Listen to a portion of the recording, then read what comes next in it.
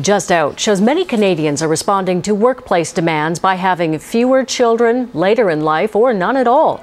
Lori Graham has more now on the trend and what it means. Why don't you tell me a little bit about what you do? Didi Vergadas loves her job. She's the president of her own company, a weight loss center. She works about 60 hours a week and doesn't have much time for anything else, especially kids. The decision for me to be child-free was definitely a conscious choice. I did weigh out the fact of, okay, if I engage in children, what will that get me versus if I have a career, what will that get me? And ultimately, what's going to make me happiest? And the career won out. She's not alone. A new study that interviewed more than 31,000 Canadians found that just over half cope with work stress by limiting family size.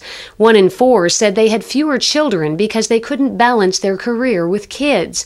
28% said they either delayed starting a family or decided not to have children at all. What was very sad was that, in fact, people who applied that kind of coping strategy actually are doing better off. No tension for Sandra Rasciuto, not now. She owned her own business a year ago and says her choice not to have children was a good one.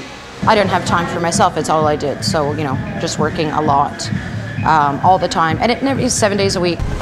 Most people in the study said they were seriously stressed out, putting work ahead of family, which in the long run, says the authors of the study, could be contributing to Canada's shrinking population.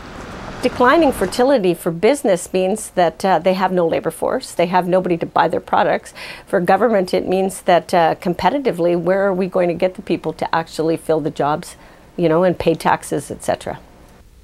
The study offers employers a number of recommendations to help employees balance work and life, from providing flexible hours to focusing on employee results rather than hours they keep, to firing the managers who would be deemed unsupportive.